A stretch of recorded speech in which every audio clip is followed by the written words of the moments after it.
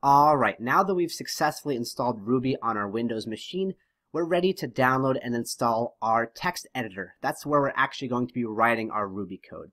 So let's head to a new link right here in my browser. I'm going to go to atom.io. Okay, so this is the web page for the Atom text editor. It's developed by the exact same people who work on GitHub. If you don't know about GitHub, it's an online storage place for code. Plenty of famous open source projects are hosted there. GitHub is basically a place where people back up their code online, track its changes, things like that. The real point of that is that Atom is a text editor that is industry standard, that's backed up by a large open source development team that has the support of a large tech company behind it. So it's here to stay. It's growing in popularity very quickly. And I think it's a really great choice for people who are new to programming, who need something easy to pick up, but also something that can evolve into being a fully complex text editor. Now, of course, if you're familiar with another text editor like Sublime or Notepad++, or even a full-scale IDE for Ruby, perhaps you're coming from another language, you're welcome to choose whatever tool you'd like. As long as you can follow along, that's all good for this course. For anybody who's beginning programming or beginning Ruby, I recommend this. This is what I'll be using throughout the course on my end. So let's go ahead and begin our installation here by clicking the red download button, and that will begin the download here. Alright, so this isn't a pretty big file. It's about 100 megabytes, give or take. Luckily, the installation process doesn't take that long as well. Once we install Atom, we're also going to need to install an extension or an add-on. Atom comes with a fully featured collection of both custom themes and what they call packages. In fact, right here we can see the packages link for all of the different packages that are available for Atom, and there are thousands. And some packages just simply enhance the functionality of the editor. Maybe they add a different menu bar. Some of them do silly things like they make your text explode when you write. Some things actually help you with folder management, file management. They're all basically extensions, little things that you can do to help make your process of coding easier, simpler, funner, or just sillier. Alright, and we'll need to install an add-on called Atom Runner, and Atom Runner will allow us to actually run our Ruby code within the text editor, so we don't always have to be running to the command prompt and executing the code there. So this file has downloaded for me, so I'm going to head to my Downloads folder. Here is that Atom Setup executable. I'm going to double click on that.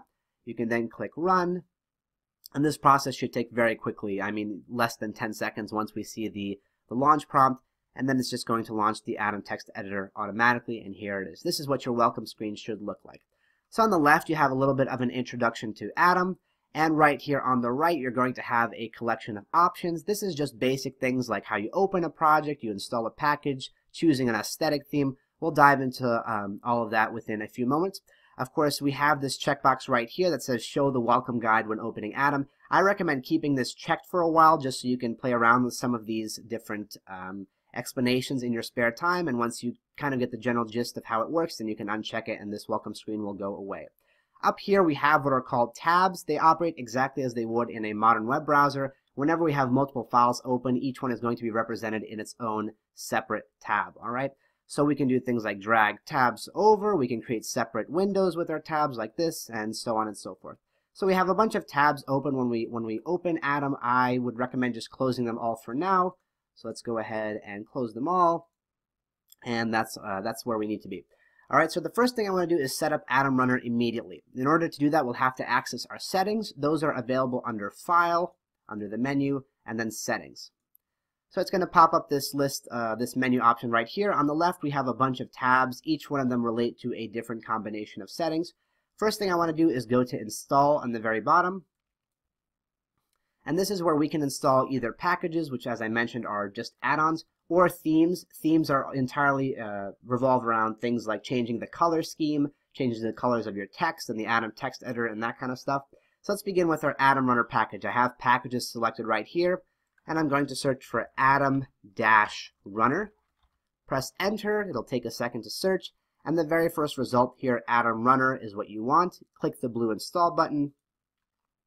It'll take a few seconds and then it will install that library for us, the add-on. Once it's installed, you can go ahead and click on Settings right here. And here it's going to offer us a quick piece of documentation, which is great because you don't even have to go to the internet to get it. Right here you can see a sample. To the left we have a collection of code. In fact, this is actually Ruby code right here. And to the right, we have the output from the Atom Runner package. This is the actual content, the output of the Ruby file that's written on the left. And this is basically how our lessons are going to work. I'm going to begin each lesson by writing a bunch of code, and then we're going to see the impact or the output of that in our Atom Runner window on the right. In addition to running our files from the Atom Runner within the text editor, we can also, of course, run them directly from the command prompt, and we'll certainly show you an example of that in the near future. If you scroll down here, you can see the documentation continues with the commands. You can see here the command to actually launch the Atom Runner on Windows is going to be Alt plus R. So in case you ever forget, you can always come back to this documentation and remind yourself. Keep in mind, on my end, I'm going to be recording my lesson series here primarily on a Mac. So if I ever use a Mac Central command like Command R, just realize that probably means the equivalent of something like Alt plus R or Control plus R on a Windows machine. Usually the main letter will remain constant. It's just the other key that you need to press that's going to be modified a bit. Usually when I press, for example, Command S on Windows, it's going to be Control S. But I trust that those differences are going to be pretty small, and you'll be able to figure out what I mean if you're on a Windows computer. All right, so I'm going to go back to my Install tab right here, and I'm just going to show you how to install a sample theme in case you're interested in finding something that fits you. You can go to Themes right here, and I'm going to get rid of this Atom Runner. And let's search for a theme. I'm going to search for a popular theme, and it's called Monakai Light. It's going to be MONAKAI-Light. Once again, press Enter. The process is again as simple as it is to install a package. We can see the very first result under my Themes menu is Monakai Light. Simply press Install here, and that will load it locally to your computer, so you now have it available to use. Let's dive into one more setting that I want to alter before I show you how to modify the themes. On the left side menu, you can click on Editor right here. And if I scroll down to the very bottom here, this option right here that says Tab Length represents the number of spaces that are used to represent a tab. The tab is that key on your keyboard that you press to create some indentation. If I click into this box, we can see the value is set by default to 2. In case it's set to something different, just make sure to change that value to 2.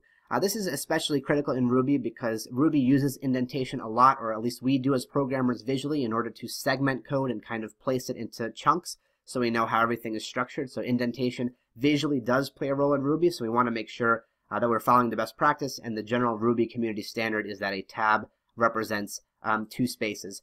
As far as using a tab versus 2 spaces, once you set this option equal, you can use either or. It's up to you. All right. Now let's show you how to modify a theme. So I'm going to go here to Themes, right here on the left.